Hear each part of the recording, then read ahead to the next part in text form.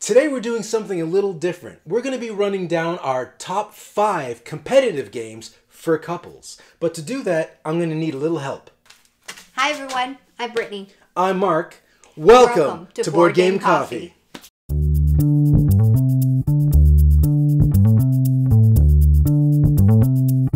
As I mentioned, we're going to be running down our top 5 competitive games for couples, because here at the Board Game Coffee household, we tend to be a little competitive. I really like the idea of being able to play a game and win and then have bragging rights for the rest of the week. And I just like to crush Brittany whenever I get a chance.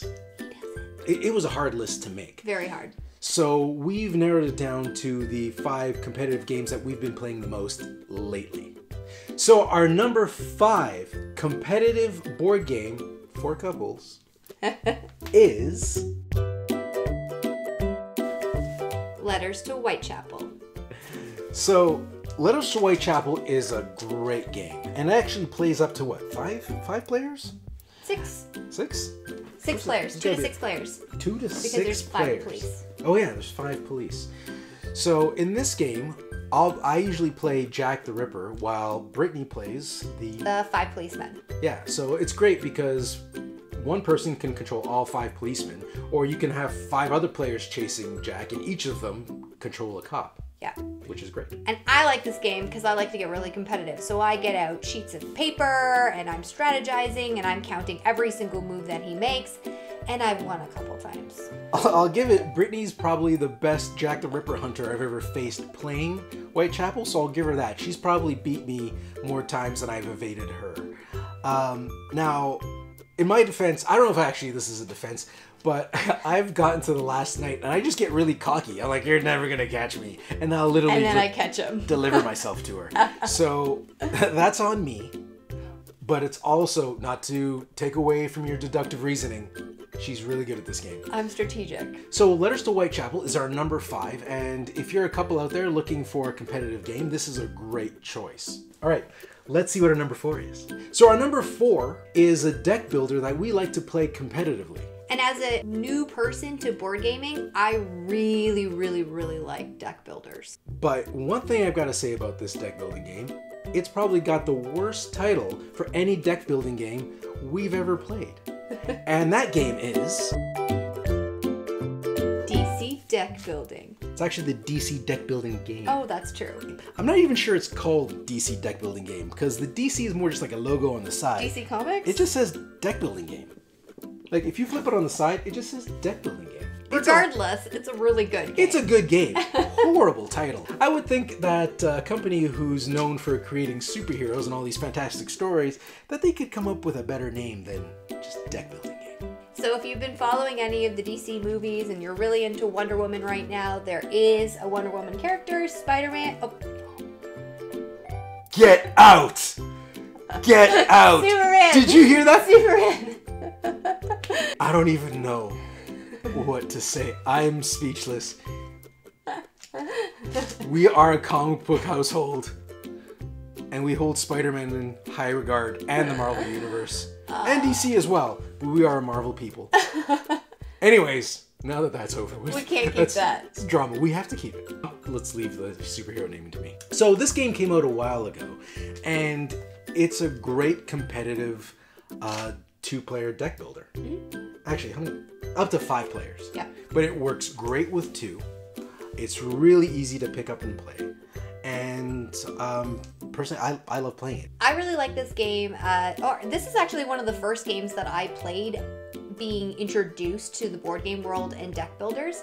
So I really liked it because it was easy to follow and I could get into the game really fast. Now, I think Brittany would agree with me, but we're bigger. This is a great game. We love this game. Yeah.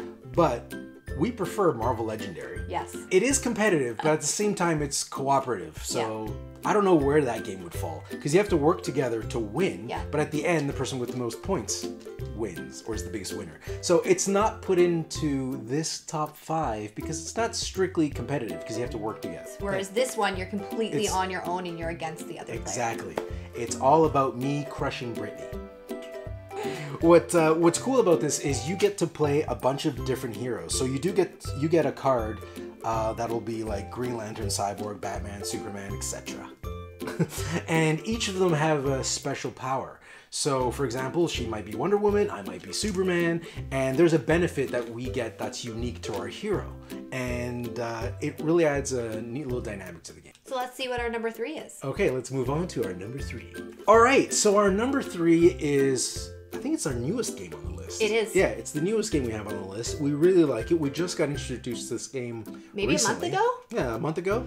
It came out last year? Yeah. Was it debuted at Gen Con?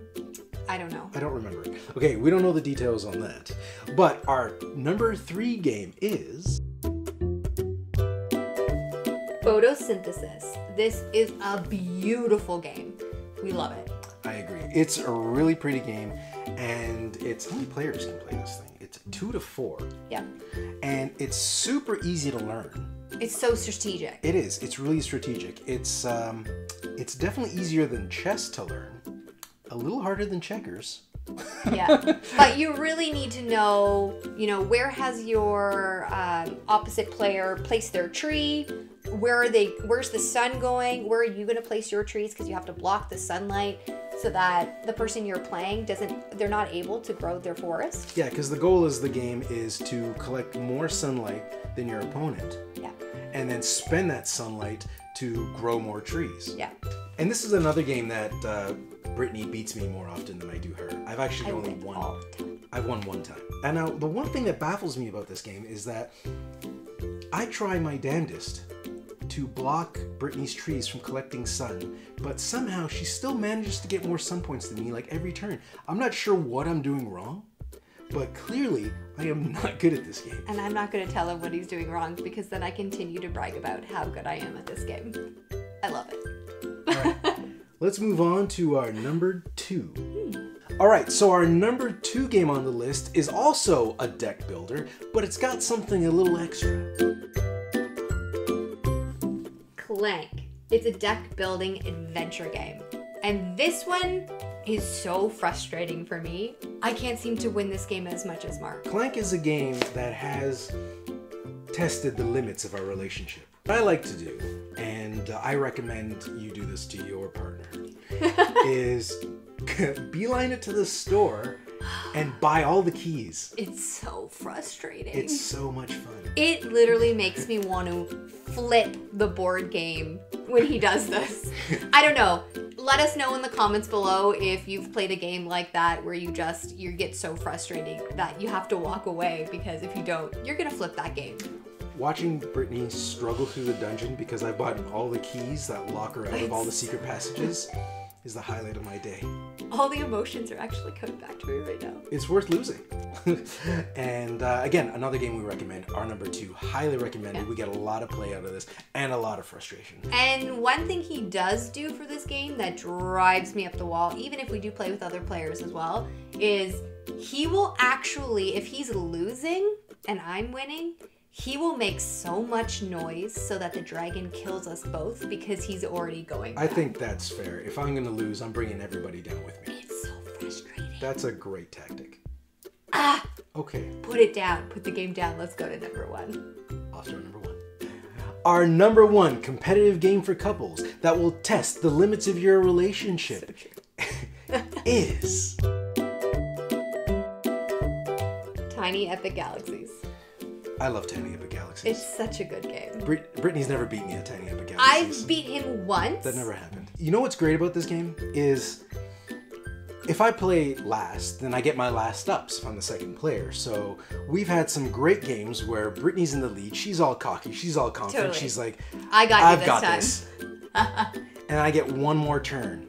And on that turn, he screws me over. Colonizing planets. I'm just going to town on this universe. I think I'm just too nice. So there's some cards that you can actually, or planets, that you can get that have a little cards. task. Cards count. Yeah. That has like a little task that you can take away points from the other player. I'm too nice. I don't like to do that. I am not nice. He loves to do that. And I always feel bad about it, which I shouldn't anymore because we're competitive. Yeah.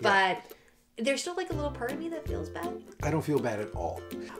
Yet another game that I was going to say we've come to blows. We haven't come to blows.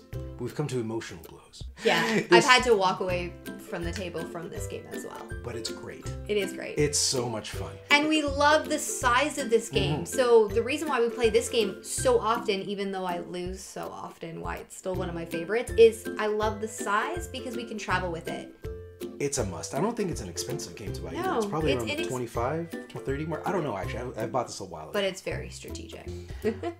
So yeah, Tiny Epic Galaxies, a must-buy if you're a couple looking for a good competitive game to play with your partner. Agreed. Agreed. Excellent. All right, so that's it for our top 5 list. There will be more.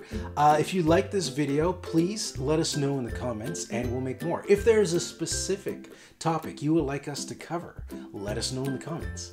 And if there is a top 5 games that you play with your partner or spouse or just a friend, let us know in the comments below too, because we would love to know what other games people are playing. We here at Board Game Coffee are putting out videos weekly, every Thursday at 6 a.m. on our YouTube channel.